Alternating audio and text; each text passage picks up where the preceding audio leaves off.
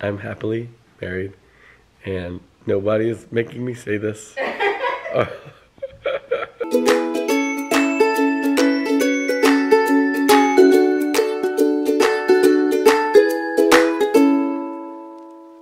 So we are unbraiding Cal's hair today. Yay. I think you guys saw that we unbraided Badger's. Technically, we did it right back to back. Cal is already started. She really wanted to go really slow.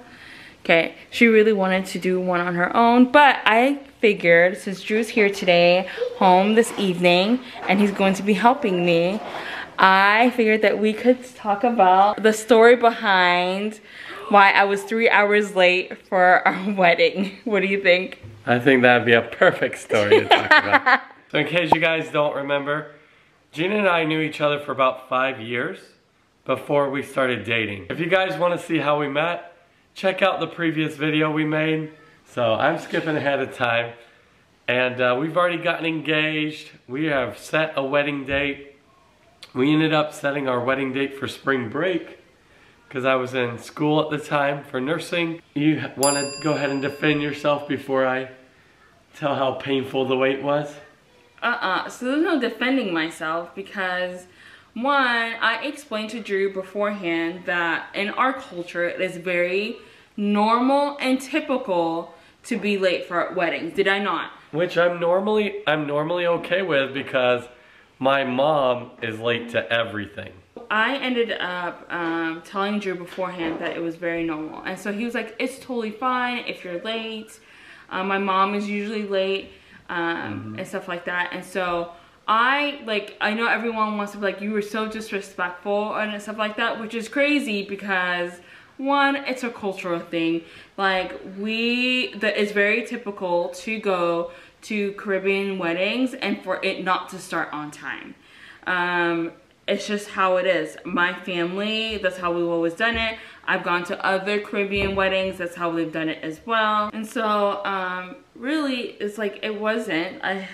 Drew knew from the very beginning. I let him know, and it's just normal in our culture to, for this to happen. What ended up happening on my side, unless you want to say your side, I think you should talk about your side. I think I should tell my side. I should tell you guys how painful this was. This dude knew. He knew beforehand. I knew Jeena was going to be late. I known her long enough. I knew the woman I was marrying, and I knew she was going to be late. But I didn't know how late. Okay? By the time... I warned you. I warned you. Guys, I just want you to comment below how late you think is late. Like, if you're letting your partner or spouse know, I'm going to be late to our wedding, just comment below how late you would say late would be. We went to like a baby shower before we got married, but they were only an hour and a half late, y'all. It only started an hour and a half late. So that maybe gives you an indication of how late Jeena was. When I was expecting her to be like an hour late, and she wasn't. It was past an hour. I get till the 1 hour mark, and I had to call Jeena and say, hey, is everything okay? You okay? Yeah, I'm fine, I'm on the way. The 1 hour mark, guys. This is how I know you don't remember everything. Go ahead. It gets to about an hour and a half, and I say, you know what? My mom isn't here yet. Let me go ahead and prank call her. That just shows you how he wasn't even stressed, that he was just playing pranks on family members, calling them. Go ahead and tell them what you did to your poor mom. I called my mom and was like, hey, yeah, you missed it. Sorry, mom, love you. I felt really bad afterwards because she ended up crying on the phone.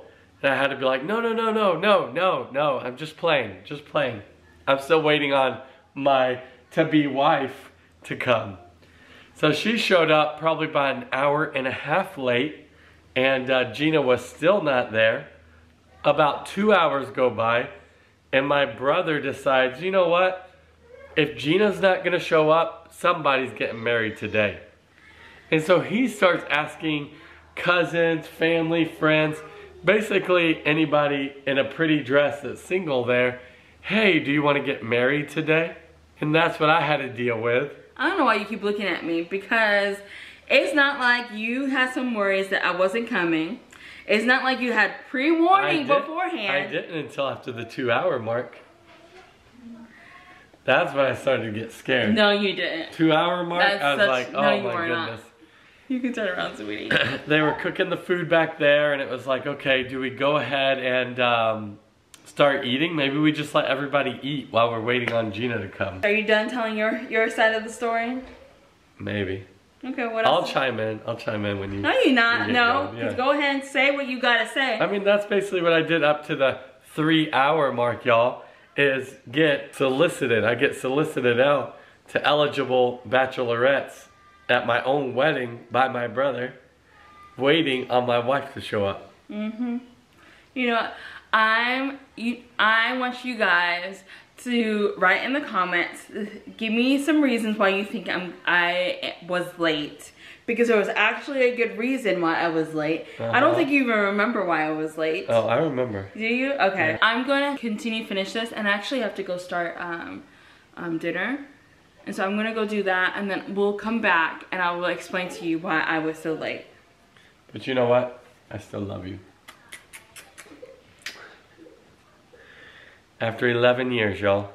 So, dinner was awesome, and we have decided we're gonna wash Cal's hair in the morning, and Jeena will get to tell you her part, but before she's able to, I just want to let y'all know, I actually am not that mad that she showed up late.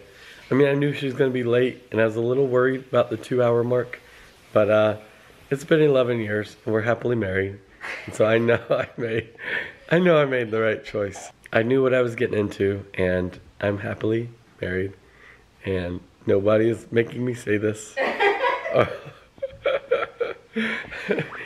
Gina's laughing at me. I think she's finishing up some dishes from dinner. Finishing up some dishes. People are still gonna think I made you say something like that. We know the truth. So, let's skip forward. See you guys in the morning.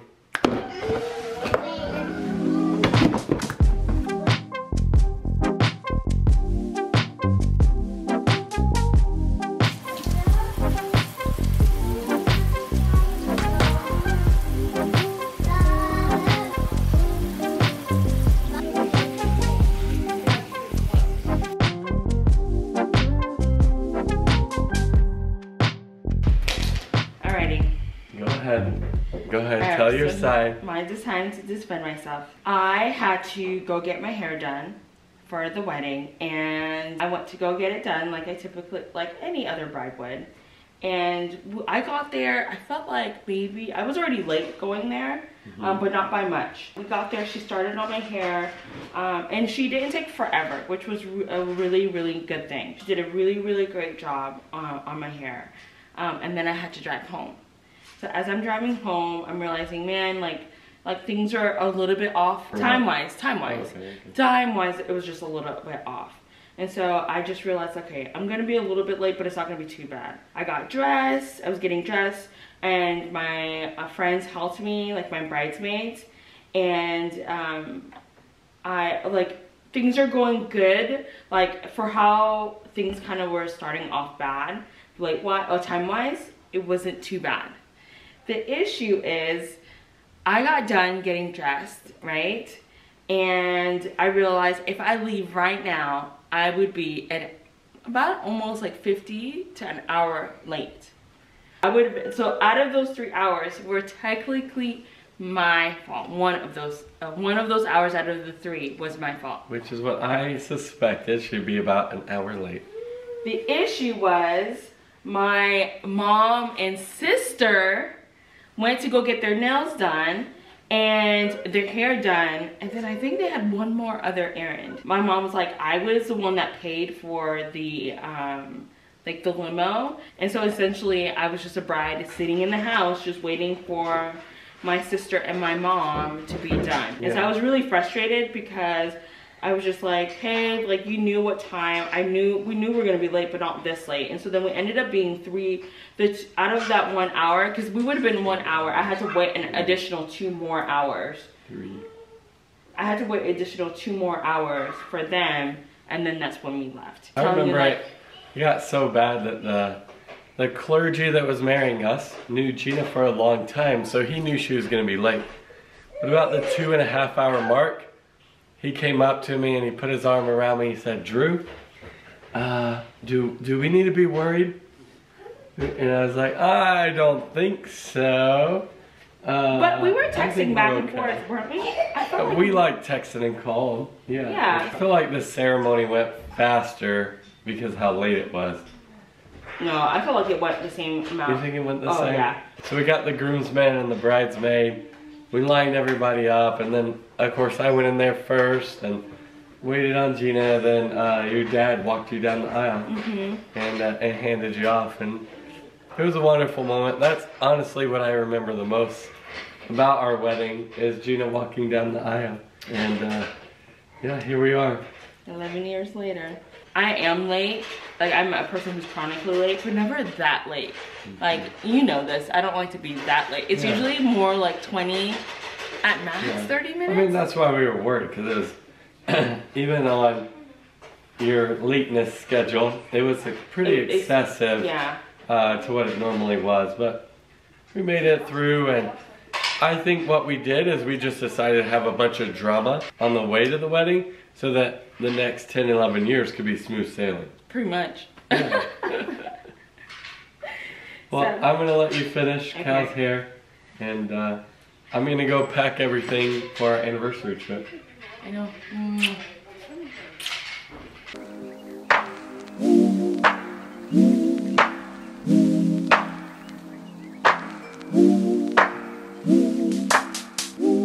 The funniest part is that we didn't even want a big wedding.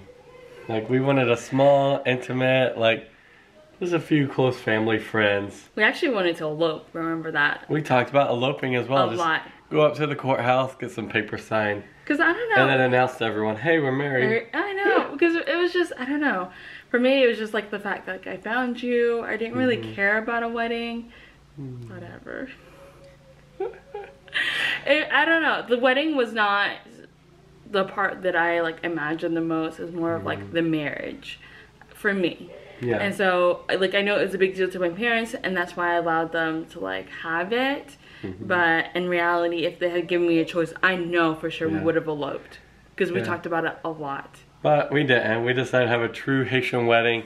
Our wedding cake was flown in from New Jersey. Yeah. It was like triple tier with like a fountain and stuff. And it had... how many people did we have? 200? No, we didn't. We only had like 150. 150? We filled up the chapel, y'all. Yeah, but that was not... even that, I had to fight my parents. Because I only wanted like 50 people, 50 or 60 people. And I did not win that, obviously. But it was great. I don't regret it. I don't either. I love you. Love you too. Bye, guys. Hope you guys forgive Jeena like I have for being 3 hours late. Bye, guys.